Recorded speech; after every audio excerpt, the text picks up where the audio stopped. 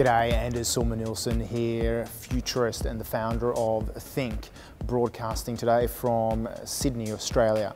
And specifically what I want to address with you here today is a question that's emerged in many of the emails I've been receiving from clients and from some of the viewers from around the world about big data and what the future of this much hyped concept is.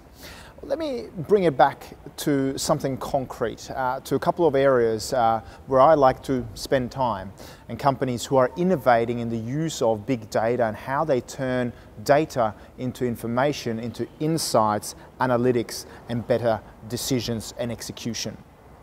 Those two things, of course, being movies and football, or soccer, as some people in the Anglo-Saxon world like to refer to it as. Let me begin with football, that perhaps most analog of codes that sort of raises so much analog, irrational emotion.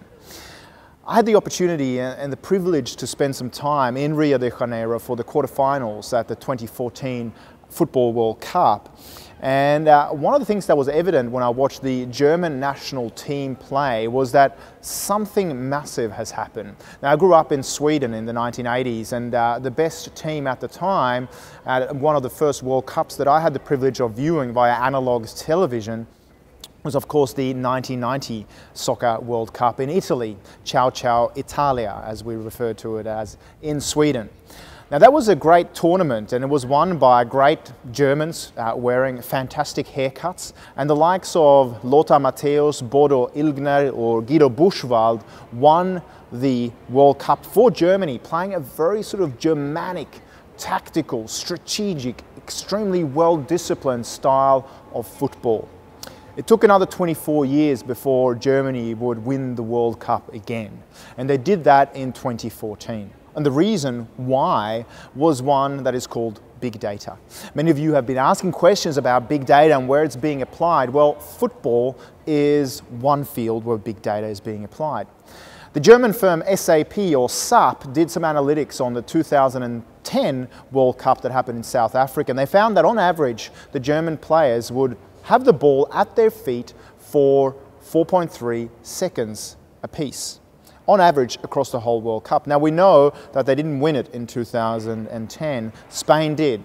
But based on the analytics, the big data, the precision maps, the heat maps, and statistically based insights, SAP was able to advise the German national team on how to effectively reduce the amount of time that each player had the ball and how they could pass it more quickly amongst each other to thus get to the opposite goal faster. In 2014, the results were remarkable. From 4.3 seconds per player on average, the average went down to 1.1 seconds. And the big data analytics post the World Cup show that even the German goalkeeper, Manuel Neuer, great goalkeeper by the way, hit more effective, successful passes to a common or to a teammate than even the likes of Lionel Messi. Now, you could argue that even for a goalkeeper, it's a little bit simpler to hit an effective, successful pass because there's not as much pressure on the defenders as for someone like Lionel Messi. But the fact that the average possession time went down from 4.3 seconds to 1.1 seconds signifies why this German team, of course filled with competence, was able to get past all the other teams and of course even beat the Brazilian national team so convincingly in the semi-final to then claim the World Cup. Big data plays a massive role in business, and the business that is football. The second area where big data is being applied very, very effectively today is in cinema, movies, or even more importantly, what's maybe replaced movies, and that is of course the new sort of HBO or Netflix style videos and video series.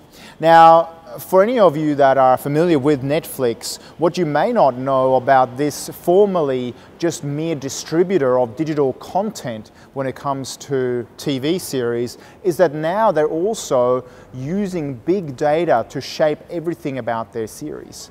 Two Netflix initiated and curated and designed series of late, both Macbeth as well as House of Cards, are uniquely retrofitted, or you could even say reverse engineered based on the big data insights about your and my viewing habits. If you look at the two covers, for example, of Macbeth as well as House of Cards, you'll notice that they have some similarities, and this is not a coincidence. This is because Netflix has so much rich user data about your and my user habits, how we view, what colors appeal to us, the kind of cast, the kind of storyline that we really like. And based upon all of those insights, they basically reverse engineer these two series for us. Macbeth, of course, has a middle-aged gentleman on the front cover. The colors, black, red, and sort of very, very emotive colors are on the front cover. Same as, of course, Kevin Spacey's front cover of the House of Cards. Now, this is all based on rich color analysis of what posters would most appeal to the consumers' hearts and to their minds.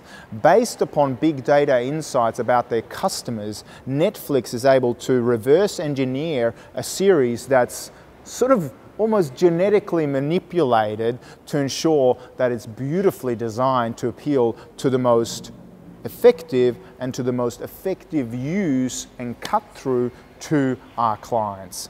This is something Netflix does, where it uses big data insights to turn data into information, into analytics. So ask yourself, when you're thinking about big data and all the data that you capture about your customers, your processes, your logistics, are you making as much use of your data sets as the likes of the German national team, the Mannschaft, or Netflix? Are you getting closer to your customers, just like Netflix, and designing by way of reverse engineering a product that you know, based on big data insights, is going to appeal to their hearts and minds?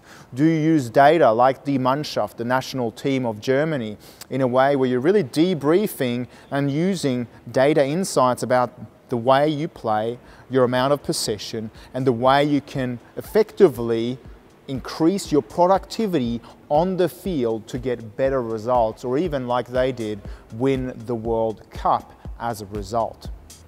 Big data is here to stay. The question is, are you turning that data into information, analytics, insights, and executable decision making?